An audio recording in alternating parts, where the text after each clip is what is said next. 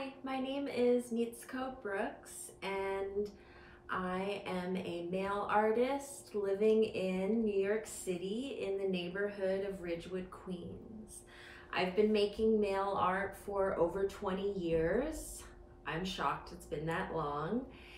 I can trace back the beginnings of how I started making nail art, and I would say it was really tied to the fact that my family would move around quite often during my entire childhood, moving every 3 to 7 years. And so the biggest move was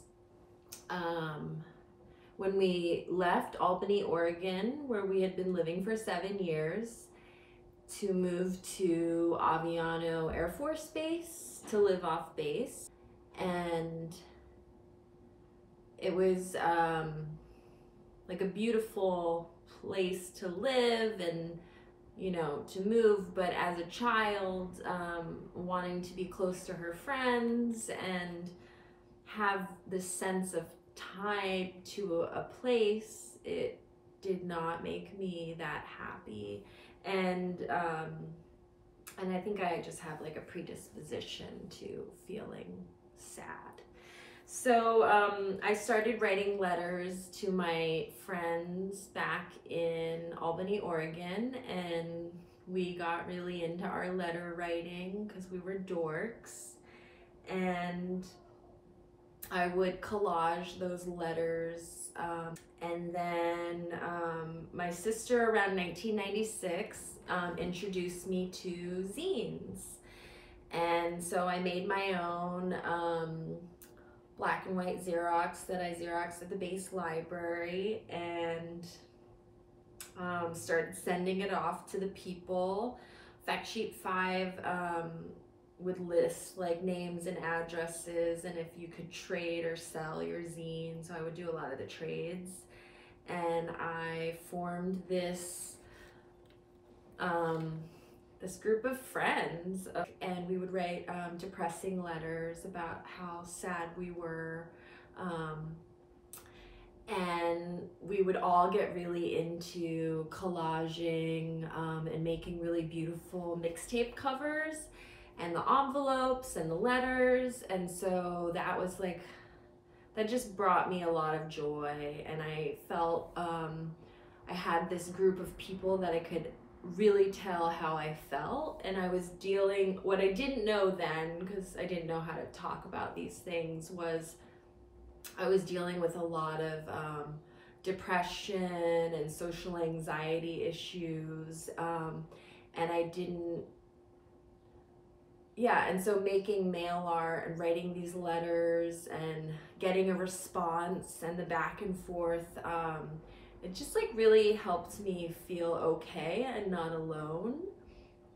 And that is also something that I have, that I still struggle with in my life as an adult, and mail art really helps like combat that. I was introduced to Ray Johnson and the mail art movement, and that was just like really exciting. To imagine that something I had been doing that I saw very separate, because I had my mail art that I just did with my friends to feel happy, and then I had my painting and drawing practice, and to find out that this mail art actually like existed in the fine art history. And I don't know, it was just very inspiring. And then also years later, finding out about Gutai, the Japanese movement, and that mail art was a big part of that. And I feel like as time goes on, and I didn't know it then, but I feel like I'm drawing upon like that history, and it validates like what I'm doing, because I always minimize what I'm doing and thinking that it's not good enough. And so so I started sending mail art to my best friends from art school during school, and then after graduating, just just always doing that. Some lived like a 30-minute train ride away. Some had moved away. Some stopped making art, and they operated as gifts. There was no monetary exchange, which has changed over time because it's been hard to pay bills and survive. And so now I'm thinking, I have asked people to donate between $50 and $100 for me to send them mail art as a way to like give to myself and my time. And as the time went on, I also started sending mail art to complete strangers or artists I admired. And so it kind of broadened out from like my partners and my best friends, and the network got bigger. And lately I've been trying to reconnect with these amazing Pan-Asian, Asian American people that I met in Los Angeles, and that I feel like I don't have this strong Asian American community here in New York City, which sounds ironic, but I don't.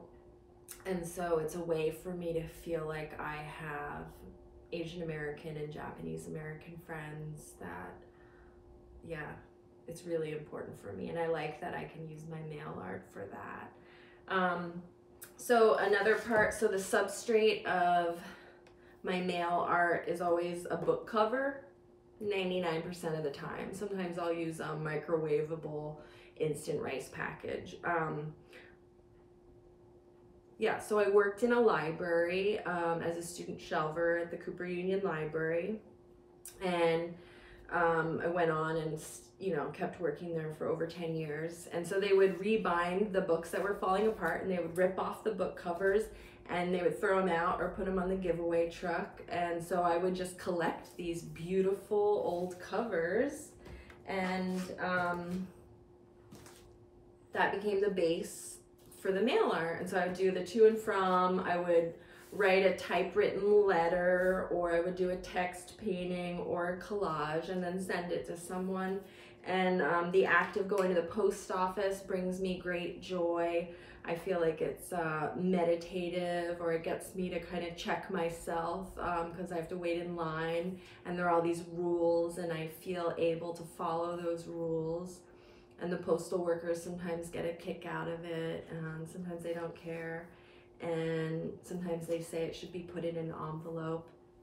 And then when it gets the postmark, it's like finalized. And when the person receives it, the piece is finished. And then I ask people to make a scan of both sides and send it to me. So then I have like a documentation of the finished piece. That's pretty much the story of my mail art. If you have any questions or comments, like, please get in contact with me. You can follow me on Instagram or send me a DM. Thank you so much for visiting my